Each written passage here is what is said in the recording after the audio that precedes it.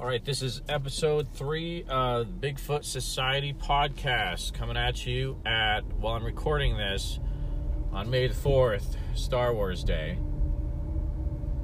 So for all you Star Wars nerds like me out there, special for you, here's a fun little tidbit I read. Don't know if it's true because I wasn't there, but supposedly when they were filming Return of the Jedi, they had to have special crew with Peter Mayhew when he was in his Chewbacca costume, because it was being filmed in the Redwood Forest in, Pacific Northwest, California.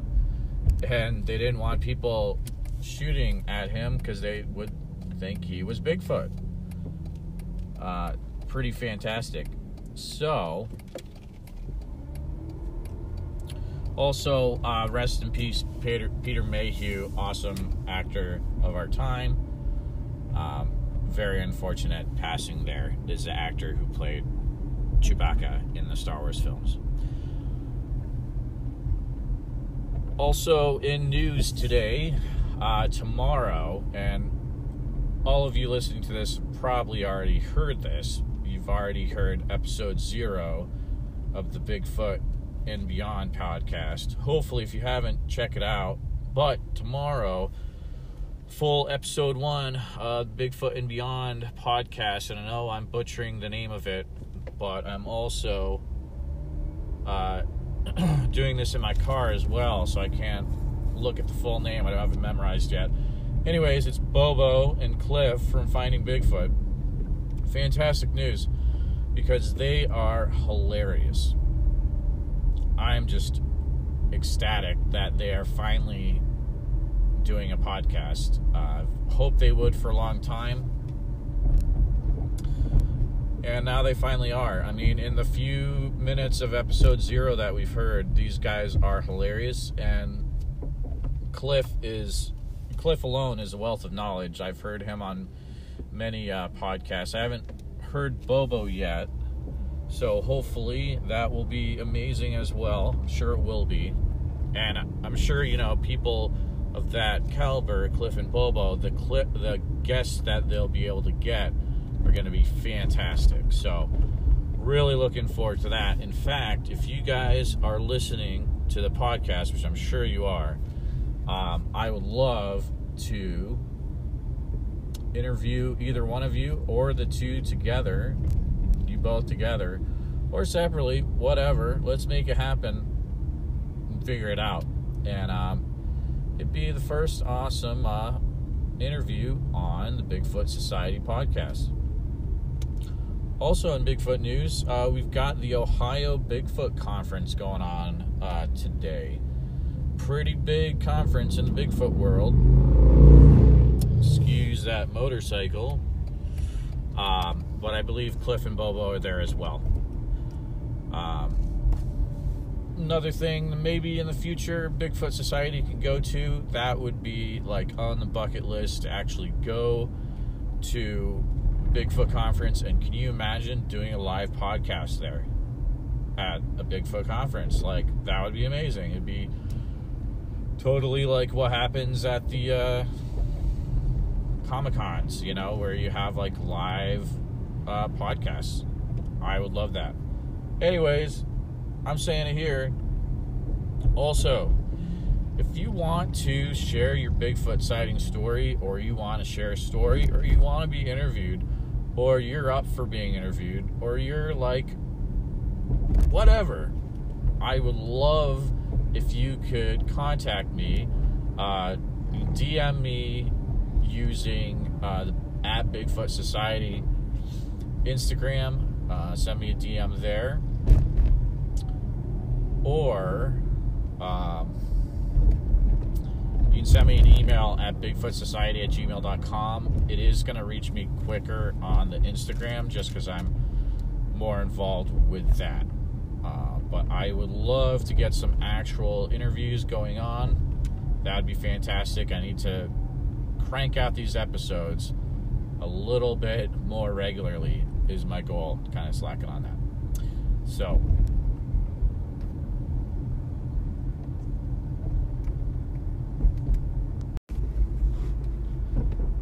heard this clip on the Sasquatch Chronicles podcast, and it kind of got me to thinking. So this guy brought up, and I can't remember his name, sorry, but he brought up how it's kind of ridiculous that people go into this woods to mess with a creature that's kind of the equivalent of at least a grizzly bear, probably even more massive, and just kind of poke at it, get it to respond, or like mess around with it, right? That's crazy. And then I started thinking, like, why are we attracted to finding this this Bigfoot or this Sasquatch? I started thinking, like, what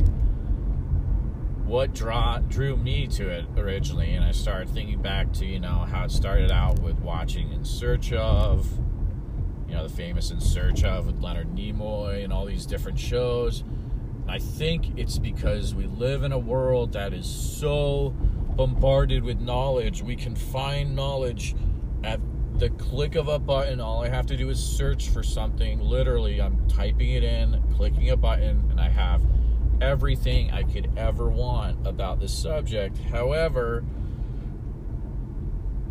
in this crazy world, there are still things that we don't know, and one of them is Bigfoot, Sasquatch, these cryptids, cryptozoological, and we don't know, and we can't look them up. And I think that just frustrates us as human beings. Maybe we don't really feel frustrated, but I think that gets us, and we've got to figure it out. There are certain human beings, I'm one of them, that I've got to figure something out. And so you've got these people, and they've got maybe, oral traditions from Native Americans. They've got stories written down by Teddy Roosevelt, but we still haven't really nailed it down. And so that's why you have, people out there. You've got professors at universities. You've got, people that are going out into the bush and the wild trying to find this. You've got people that are using their own money to find it. You've got people that are being put on by different TV channels. I mean, the money that's being put into finding, like, what is Bigfoot is incredible. And it comes down to, like, it could be, Joe Schmo on the corner is looking for Bigfoot. It could be people like, there's celebrities that look for Bigfoot. It's absolutely crazy. And you would think that coming up someday, we would finally get some sort of evidence, like big evidence, And I love the podcast, Wild Thing, where they talk about, getting the samples and having them researched out, and, not this time, but maybe next time. And like, just that quest for knowledge is fantastic. I think that it really takes us as humans. It's like we're fish in the water, and there's this hook, and the bait is, what is Bigfoot? And we just go after that bait, and boom, it hooks us forever. It's not crazy to think that in maybe my lifetime or a next generation, we will finally find a sample, as in like a living specimen or a dead specimen or something. I mean, just look at how long it took to actually like find the gorillas in Africa. It wasn't that long ago if you look it up. I want to say it was the late 1800s. Can't look it up right now because I don't have that memorized. So if you want to blast me an email or comment on my Instagram posts on at Bigfoot Society, definitely go ahead and let me know the actual date. Another thing that I want to say thank you for is The cool thing about using Anchor for podcasts is that I can see statistics on where my listeners are. And I was blown away the other day that I've got listeners for this podcast all over the place. The main place is Texas, which at first I was a little surprised at, but then I was like, whoa, you've heard about Area X. You've seen it, Area X mentioned in great detail on the Trail of Bigfoot. If you haven't watched that documentary yet, it's fantastic. I love the episode that goes into Area X. So if you're from Texas, you're listening to this, thank you so much for listening to this podcast. And I've got listeners, man, you guys are all over the place. Washington, Oregon. I've got listeners in the UK, in London, Scotland. I mean, you guys are incredible. There's a thirst for Bigfoot all around the world. In fact, if you guys are listening to this podcast, if you could do me a favor, and if you go over to @Bigfoot Society, there's going to be a post that'll like say, hey, this is the new episode. If you could comment on that and say, I listen to Bigfoot Society podcast, and I'm from fill in the blank. You know, you can just be your state or your country, and I would love to see all the comments on that post. I know you guys are out there. I mean, there's a ton of listeners all over the world. It's pretty cool. So thank you for listening, taking the time out of your day to listen to me, you know, ramble a little bit about Sasquatch. That's what I like to do. I would love to hear some feedback from you guys, because I know you're listening. What's some feedback about what you would like to hear me talk about next? My next big goal for the podcast is I would want to desperately get an interview, and I got to set that up and, you know, do the whole like, okay, it's going to be on the computer, it's going to be Skype, it's going to be headphones, blah, blah, blah. But I want to get an interview. Like, that's just be cool. I've always loved kind of a little journalism side to me. Love writing articles. I was able to be a PA on Terror in the Skies, the new Seth Breedlove documentary is coming out. I am a PA on that for second unit, which means that my friend Andrew had me say the questions, come up with some questions, read some to the guys that we were interviewing about things like the Van Meter visitor and different Thunderbird type legends. So that was pretty awesome. Shout out for that. But yeah, please feedback about what our next steps will be. Greatly appreciate that. Be awesome. Also, before I finish this episode, quick episode, giving a plea out. Send me a direct message on Instagram @Bigfoot Society.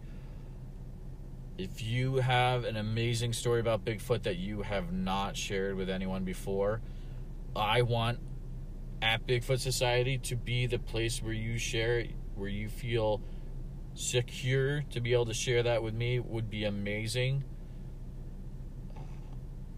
Send me your story on Instagram if you want to type it out, or you know, if you want to do an interview about it, we can do that too. We can set that up.